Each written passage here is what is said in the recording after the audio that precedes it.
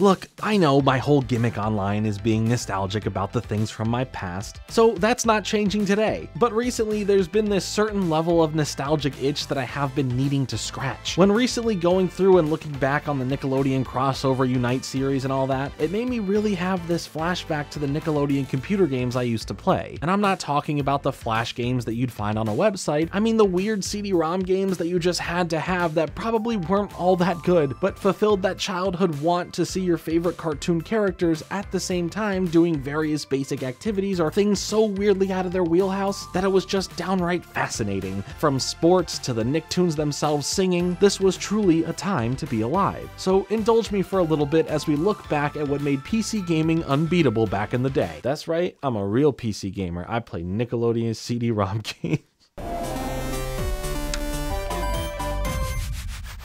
Let's first start our trip down memory lane with Nickelodeon Toon Twister 3-D. Not 3D, there's a dash there in the middle and you shall respect it. This one, like a few here on the list, are really like these activity games, where they are less like a playable game and more so a software emulator to do basic versions of cool things. For example, this game, which I use loosely, but it does have an ESRB rating, so it's a game in the eyes of the law, you get to feel like an editor as you can splice together clips, sounds, and more to make your own cartoons. Released in the year 2003, is just a fun little editing game that gave you access to kids' first Premiere Pro, along with the tools for editing for dummies. Maybe this is where I found my love for editing and set me up for my entire future. But by gosh, did I spend so much time playing this game back in the day, mixing and matching up random clips, creating my own Jimmy Timmy Power Hours, except it would feature more than just Jimmy and Timmy. You were also given this very basic level of creating the dialogue said for the characters. But what was cooler was being able to have this USB microphone that you can plug in to use your own dialogue. If you're buying a microphone and are starting out with making content, please stop buying USB microphones, period, especially Yetis. Whoa, just take it easy, man. While there's not a lot to say here about this one based on the nature of what it is, I just wanted to bring it up as I truly think this is where my editing and online content creation journey started. Thank you, Nickelodeon Toon Twister 3-D. You literally made me who I am today. But let's bring it from the editing timeline onto the court with Nicktoons Basketball, which was released in 2004. Similar to the other team-up games I mentioned in my last video, outside of the US, it was known as SpongeBob SquarePants and Friends Basketball. But I mean, you have all of these other great players on the court. It's not called LeBron James and the rest of the Lakers play basketball, they're just called the Lakers. And I know nothing about sports, so I hope that analogy makes sense. But what was this game? Well, that's not really the smartest question I've ever heard. It's a basketball video game featuring a bunch of Nicktoons characters. I love games like this that usually have nothing to do with really anything, and we just shove a bunch of lovable properties in there for the fun of it. Like some games we aren't mentioning because they went beyond just the weird PC games like Nicktoons Party Blast and Nicktoons Racing, the original, the PS1 version. Those still kind of fit the same vibe here as the basketball game, since it was just some random gimmick to get all these characters involved. But when it comes to the amount of characters in a Nickelodeon-based game, this one may just take the cake. Aside from having a bunch of courts to play on, there is a nice array of incredible characters to play as, or put on your team that truly makes it feel a lot more than just a standard group of Nicktoons being represented here. And aside from the standard pre-made teams, you can of course make your own along with a team name and the colored jerseys that you want to wear. The gameplay is very basic from this point, but that's okay. Are you playing Nicktoons Basketball for the best basketball simulator on the market? I sure hope not. You're playing this because what other game can you say Jenny XJ9 and Tack were shooting some hoops with Cindy Vortex and a slightly older Tommy Pickles? Yeah, exactly. There was an extra layer of gimmick to it that just made it feel more arcadey, and that's all thanks to these cards. Some of them were just helpful for the team overall, or some can be more specific to a character for them doing something cool, if you'd want to classify it as such. The game isn't great, but it has this level of charm to it that I just admire so much. Plus you can unlock printouts of various Nicktoons, and that's a great incentive. I love paper.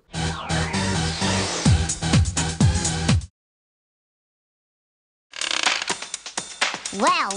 Now, these next two are what sparked me to really want to make this video. The truest form of weird Nickelodeon PC gaming nostalgia that brings me back to a time where this was peak entertainment outside of watching cartoons or playing my console video games. Let's start with something I think you'd really like. Nicktoons. Nicktoons. Yeah, not Nicktoons, Nicktoons. Get it? Do you really? Do you know where we're going with this? Good, because yes, this was a musical-based recording blend of a game. I don't want to call it karaoke, but in Nicktoons, you get an add-on USB microphone. Put that tweet away! And this game is just wild. Just look at all my singing and slightly dancing Nicktoons friends here. Ever wanted to see Hey Arnold spittin'? Well, he truly does that here. Look at him go! But of course, he isn't the only one here. You'll have more characters from Hey Arnold, SpongeBob SquarePants, Rugrats, The Wild Thornberrys, and even Rocket Power. The gameplay loop here has you singing into the mic along with the characters on screen, as well as various other modes of singing-based gameplay, and of course, the ability to distort and make your voice sound all funny. Which, by the way, why was that like the funniest thing to do and hear as a kid? Heck, why is it still funny nowadays? The track list belongs on Now That's What I Call Nicktoons Volume 10. I mean, Life in the City, Where Can Those Animals Be? Oh My Krabby Patty, He'll Be Boarding Down the Mountain. I mean, come on, these are the hits. Well, they're parodies of the hits, but still, this is everything I've ever needed in my life. I'd make my own music parody right now as a joke for you all, but I know how cringe that would be, and I don't feel like torturing you all just for a silly little bit. Wait for my album to drop if you want torture. Now, while we have looked at some incredible niche, weird Nickelodeon PC games today, also I feel like I added at least 3 buzzwords to that sentence, there is one game left for us to look at. One that I feel I spent the most time with. One that I can still locate my CD for it to this day. The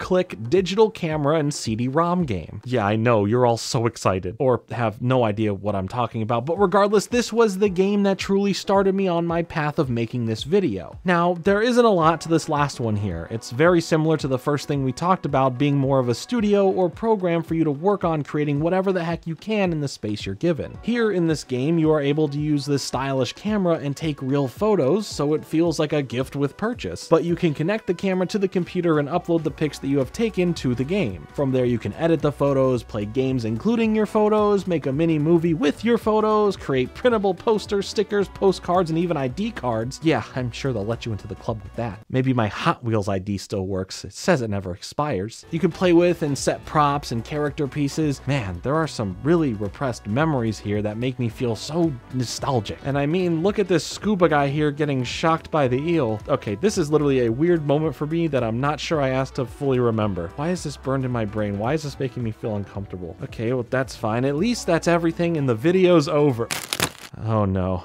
What's this? Nick-O-Matic Design Factory? Over 650 designs? Who has time for all of this? I mean, all it is a bunch of pre-made projects, a bunch of graphics to make your own with. I mean, it's very cool and it's worth a mention here. But yeah, I'm too drained and too nostalgic traumatized for one video, so maybe I'll go and play this offline and create some really nice stickers or something to relax. Either way, I would love to hear about some niche PC CD-ROM games like this that you remember, like the PC I Spy games or the Tonka PC games. All of them are buried in the back of my brain, so maybe you'll have some deep memories of those games hidden back there for you as well. Let me know. Check out my previous video on the Nicktoons Unite series of video games for more Nickelodeon goodness, but thanks so much for watching. Like and subscribe. Later.